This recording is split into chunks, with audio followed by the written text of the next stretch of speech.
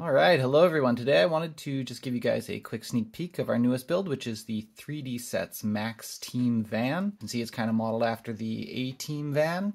Maybe we'll start right down here on these wheels. These wheels are actually two different pieces.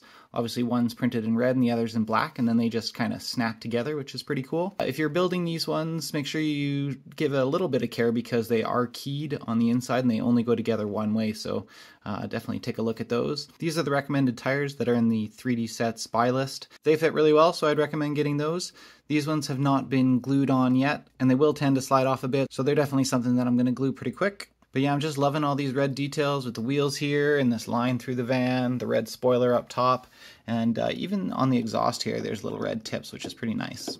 So the stance of the van is pretty even, but the front is actually a lot heavier than the rear of the vehicle, so I'm using 60mm shocks front and back. I think they said 60 to 70mm front and back would be about right. I had some 60s lying around, so that's what I chose. The front ones, however, are almost already fully compressed, whereas the rear ones aren't compressed at all.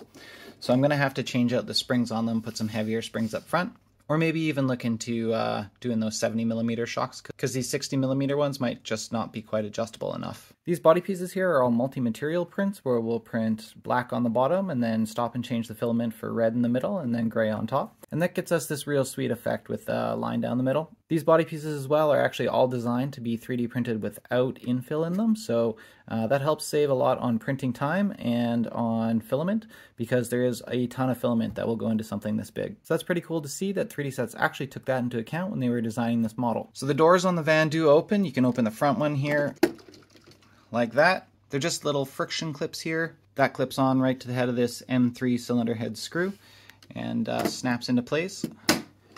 Same thing with this sliding door here. You can grab it and pop it open and then slide it down. And you can see it's quite spacious on the inside. I was actually able to fit an entire 12-pack of beer in there, so that's pretty cool, although it does definitely bottom out your suspension when you add that much weight in. But just being 3D printed here, this actually works fairly smoothly. I'm pretty impressed with it so far. And it clips together like that. Moving around to the back of the vehicle as well, you can pop open the rear doors like so. One of the neat things about this design is that your electronics tray is under here, and you can actually turn the machine on and off with a little switch that gets installed underneath the rear license plate. To access that, you can actually flip up these two little locks here, and then you can pull your electronics tray right out with the rear bumper. And you can see we have our speed controller, receiver, and battery all stored inside. Closes like that, and locked in place.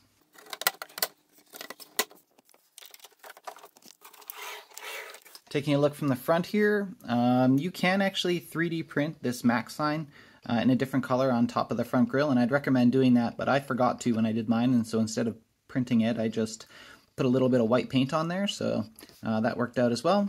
Little 3DSets front license plate there. You can pop open the hood here, just like that. Inside you get your radiator and cooling, you got a couple reservoirs here, you got a battery, a brake cylinder. Down below there is where you'd find your servo, and your motor is right back there. You can actually install a RC fan on this radiator. It does have slots in it, so you can blow cool air from the front here right over your motor. That's not something I installed though, but if I had problems with overheating, that's definitely something I'd look into. Take a look at the interior. So the driver's side door is just a little sticky, and sometimes, there we go, that happens until you open and close it a few times, and the PLA kind of gets worn into a more reasonable shape there. It can be a little bit sticky to open. Here you can see the interior is pretty basic. I printed it mostly in gray with some brown seats to mimic leather. There is some details on the dash, which was a multicolor print, just to add a bit of realism, and yeah, looks pretty good. Interior door panel as well, just a bit of black on the gray there. Alright, we flipped it over here so we can see underneath. This rear axle does have an open differential in it. You can choose to print it with an open or closed diff. That's up to you, but you can see here, open differential. It's nice that the wiring from the electronics box here has little indentations on the side here for the wires to kind of clip into and hold them out of the way. The front of the car has a independent dual wishbone suspension here, which is actually designed completely different from anything that I've ever built from 3DSets before. So that was real interesting to build, and it seems to work great.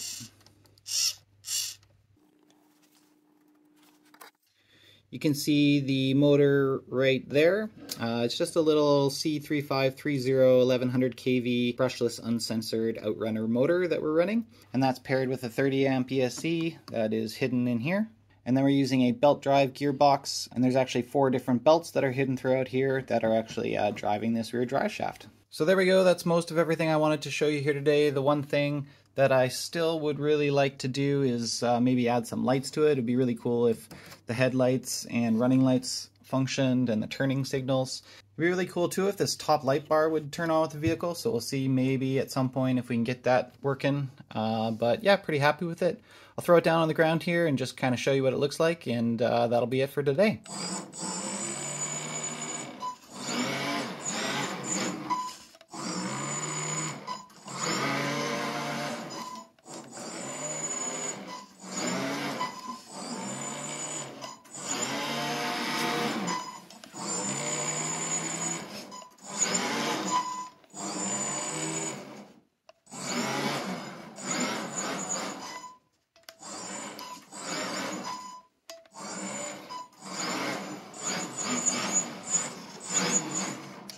Anyways, there we go. It's totally functional. We'll get it outside for some testing soon. Stay tuned to our YouTube channel because we will have a full build video of the 3DSets Max Team Van coming up very soon. If you're interested in building something like this, make sure you check out the 3dsets.com website, and also we do have build kits available for the 3DSets Max Van. Check out rcprinter.com if you're looking for a build kit that includes fasteners, bearings, servos, belts, motor, and speed controller.